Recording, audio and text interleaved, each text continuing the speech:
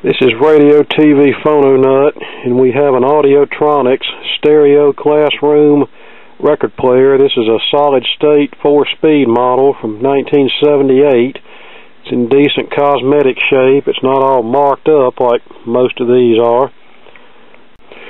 It uses a couple of 6x9 speakers, and we have controls for volume, bass, treble, balance, play, and pause.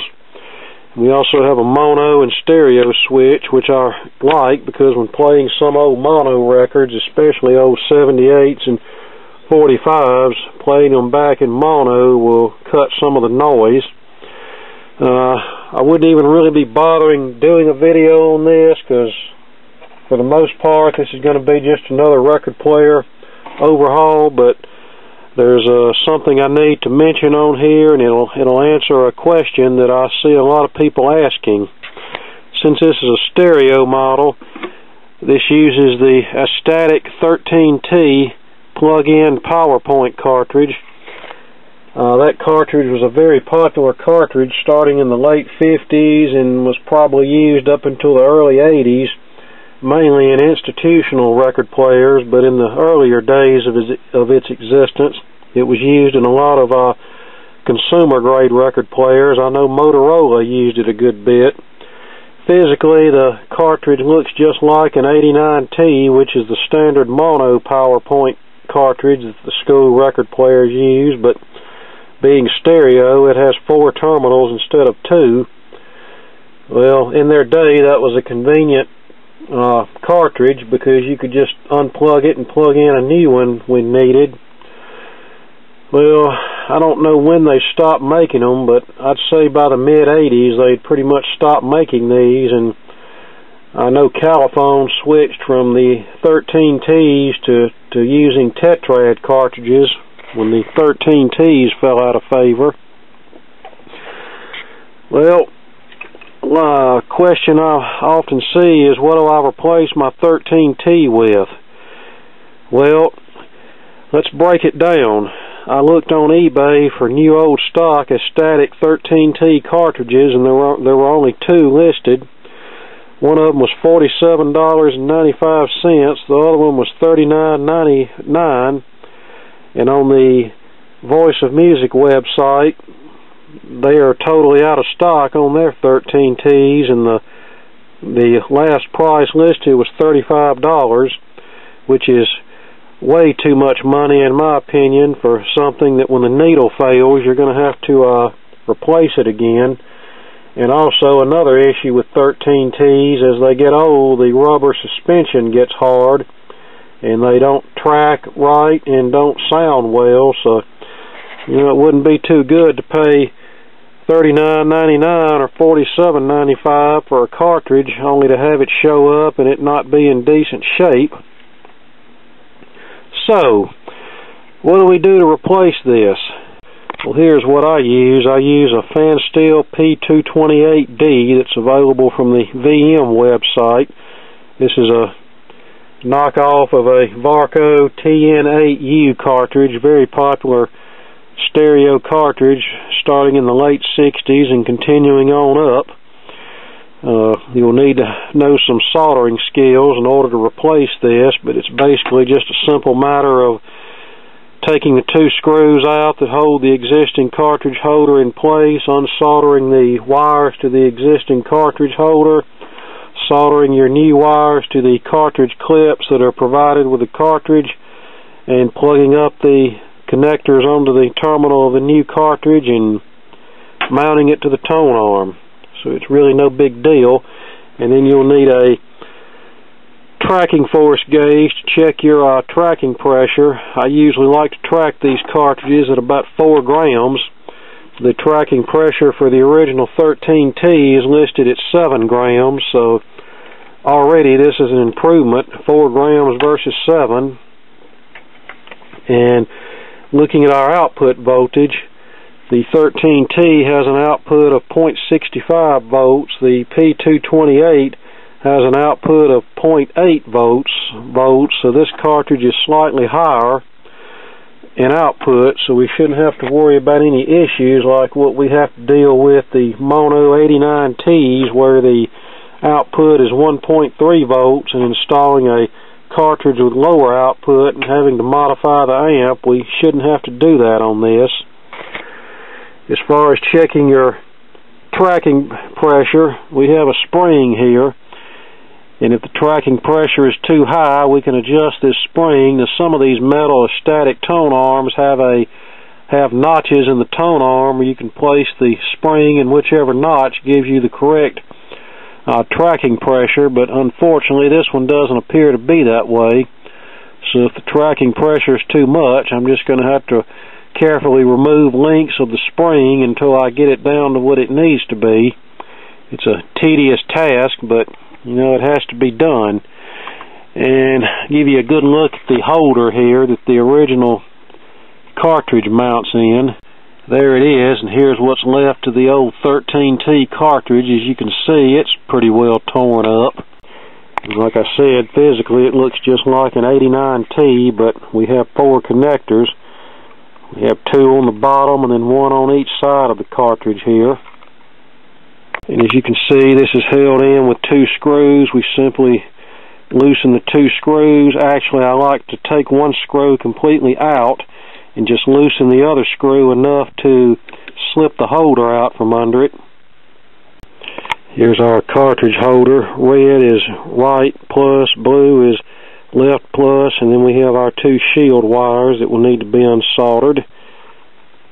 Okay, here's our new mounting bracket installed. You want to make sure the bracket is installed straight, the screws are securely tight, and that you have the bracket situated the right way. The little clip part goes towards the front of the tone arm, and this part back here where the little hole is, that goes towards the back. We have our holder unsoldered. Generally all you have to do is touch the terminals with a hot soldering iron and the wires will just fall off. And one of the other advantages of using the upgraded cartridge is when you flip from LP to 78, you're flipping the stylus, not the whole cartridge. On this type of deal that you see here, you're flipping the whole cartridge holder, and that can stress your wire leads out, which can result in the wires breaking off from the terminals. I've fixed numbers of these school record players where the wires were broken off from the cartridge terminals from flipping them back and forth. Now, this cartridge comes with 4 solder-on cartridge clips as well as some jumper wires for using the cartridge in a mono record player. We won't be using these jumper wires today, so we'll just save them for a future project. All we'll be using are these cartridge clips. And when preparing these clips to solder to, it's helpful if you have an old dud cartridge that you can slide the clips over to kind of keep them stable while soldering the wire to it. And it also helps prevent solder from filling up into the cartridge clip. Don't never do this with your new cartridge because heat from the soldering iron could ruin the cartridge. Okay, there's number 1 soldered, and we'll just repeat the process for the other 3. Okay, we have our connectors soldered.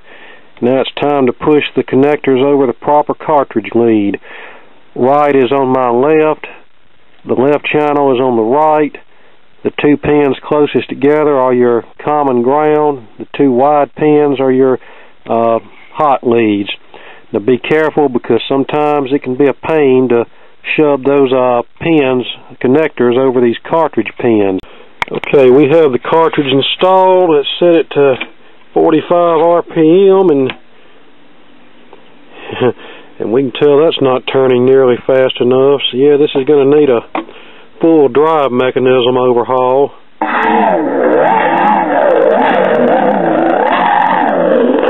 But we have sound from both speakers,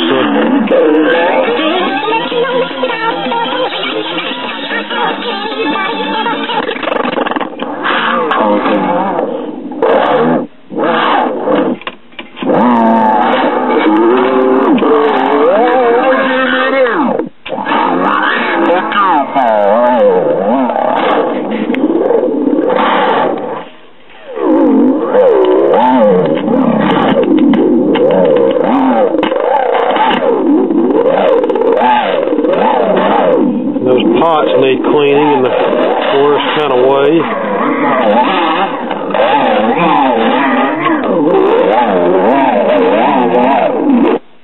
that's enough of that.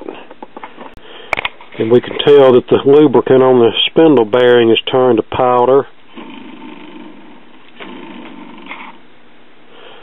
I'd be willing to bet this thing has had zero maintenance over its 40-year lifespan. And our tracking pressure is coming in at 10.4 grams, which is way too high. And when you do this, you want to try to check it with the tone arm in the approximate position that it's going to be in when playing a record. So you can see I have my gauge elevated, sitting on top of some old records to get everything aligned right. This cartridge has a recommended tracking pressure of 4 to 8 grams. I usually try to track them somewhere around the 4 gram end, and that way it'll be more gentle on records, but 10 grams is certainly too much. And as I said before, this spring doesn't have an adjustment, unlike some of these types of tone arms. I wished it did, but it doesn't, so I'm just going to have to unclip the spring and just start removing links until I get the tracking pressure where it needs to be. And yes, that is a time-consuming trial and error process. Well, I got a little bit too carried away, and now we're tracking at 3.6 grams. That'll probably be okay. I hope it is, because if it's not, then I'm going to have to add a little bit of weight to the head of the tone arm to get it up a little bit, since I've taken so much off of the spring. The thing about removing links from a spring to lessen the weight, you can always remove more links, but you can't add links to it should you cut too many off. Okay, we have the drive mechanism all cleaned and lubricated, replaced the motor mounts, and treated our idler wheel with rubber renew, took the motor apart, cleaned it and lubricated it, and all this is turning freely now.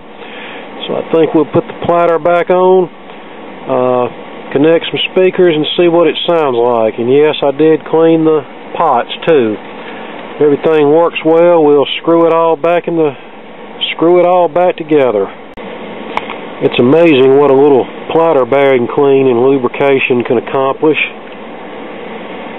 Notice no more jerky movement from the platter now, and it spins down a lot better too. Of course, the speed selector is in neutral.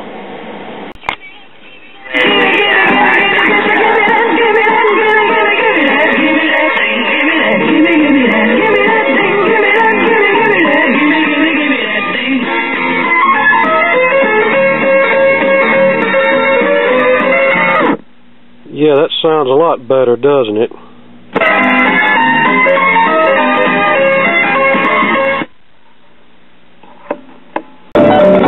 Here we are with a 78.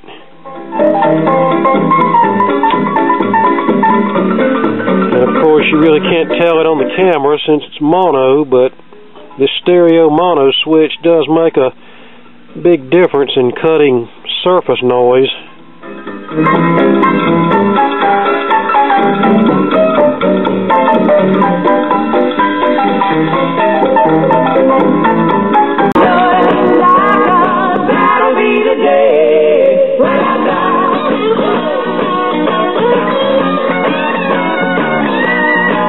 Okay, about all that's left to do is probably going to have to replace that spring with something else, and I have a spring assortment because this is a little light.